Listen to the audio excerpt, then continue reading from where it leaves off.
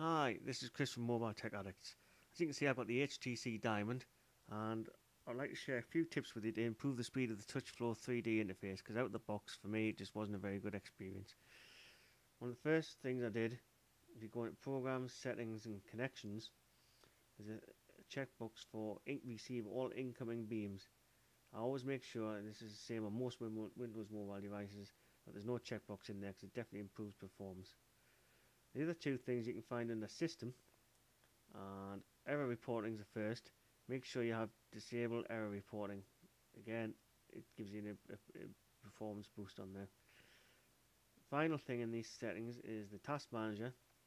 Touchflo 3D, HTC have a button in the top right hand corner which is enable the quick menu on today's screen.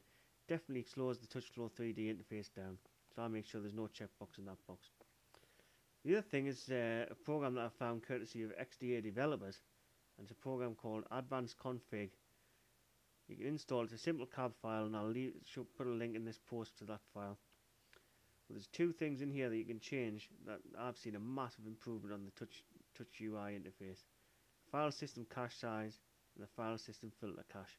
We changed the settings on both of those, and there's a massive change in how it performs. I'll give you an example. Just go back to the main screen. We can now jump around the menus in a really fast way, whereas before we had a lot of lag.